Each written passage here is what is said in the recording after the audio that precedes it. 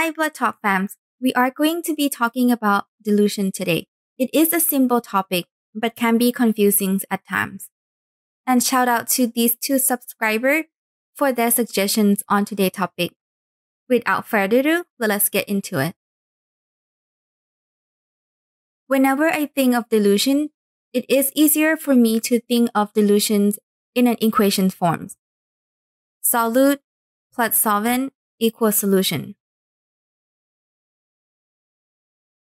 Solute is a substance that is being dissolved or being diluted. Solvent. Solvent is a dissolving media or any liquid that you use to dilute, like distilled water, which is frequently used in laboratory setting. You may also hear the word diluent. A diluent is a substance that is used to dilute or dissolve the solute. Solution. Solution is the total volume. This is the bottom number when you write the dilution in fraction. A common mistake that I've seen people make is using the bottom number as the amount of solvent you needed. That is incorrect. The bottom number is a total volume. Remember that. The bottom number, total volume. Simple dilution. Let's say you are to dilute a patient's serums, 1 to 10. First write that in fractions, 1/10. I said the bottom number is the total volumes.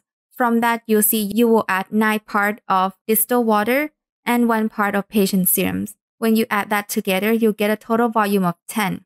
And the concentrations in that tube is 1 to 10. There you go. You have done it. A simple dilution. Benefit and clinical applications of dilution. First, to extend the small sample volume. The benefits of dilution is only minimum volume needed. There is a problem that we face frequently in laboratory.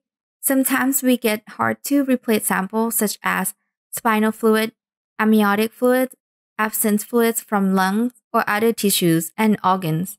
And that is when dilutions may be needed to ensure the sufficient sample for all the necessary tests. However, there is a limit to how far we can dilute because there is a minimum concentration requirements for each test and a minimum volume needed for each test. Second, to bring the high sample values down to a reportable range. This is when the patient test value is really high and go above the reportable range that the instruments had been calibrated for. When this happens, we dilute the patient samples and repeat the test to bring down the test value to be in a reportable range. Make sure that after the test results come out, we have to factor in the dilution factor before reporting the final results. The next question is, how much do we dilute? It has to say because it depends on how high the patient test value went above the reportable range. I usually start diluting the sample in half, and that usually does the trick. Side note, check the manufacturer for an allowable diluent.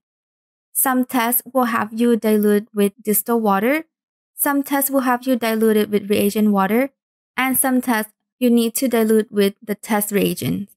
Wrong diluent use will lead to wrong test results and test error, and that would be a delay in patient care. Serial dilutions.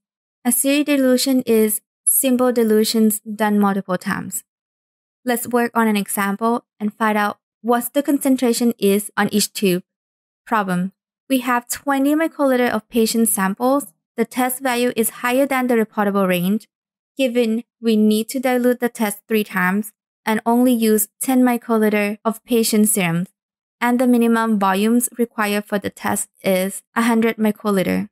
What are the final concentrations in each tube? Since you already know that you will need a total volume of 100 microliter, and it said that you can only use 10 microliter of the patient sample, so you write 10 over 100, and that would give you 1 to 10. The bottom number is the total volumes. So that means you will need 90 microliter of diluent and 10 microliter of patient sample, which give you 1 to 10. Now, moving on to the second tube. So you're doing the same thing, 90 microliter of the diluent and 10 microliter of the solution from the first tube. Moving on to tube number 3. You're doing exactly the same thing as you did for the first and the second tube, which is 90 microliter of the diluent and 10 microliter of the solutions from the previous tube. The dilution factor in this example is 10. So when you do the calculations to see the concentrations of each tube, you will multiply it by 10. So you will have 1 to 10 for the first tube, 1 to 100 for the second tube, and 1 to 1000 for the third tube. So your final tube have a concentrations of 1 to 1000. Thank you for staying with me until the end. What do you want to know next? Do you want to know more about blood bank, chemistry, or microbiology? If you have any burning questions, please feel free to leave me a comment down below. Lastly, if you have not done so, please like, share, subscribe, and click that notification bell. I will see you in the next episode of Blood Talks. And as always, remember, your blood tells you the story of your health. Thanks for watching. Bye!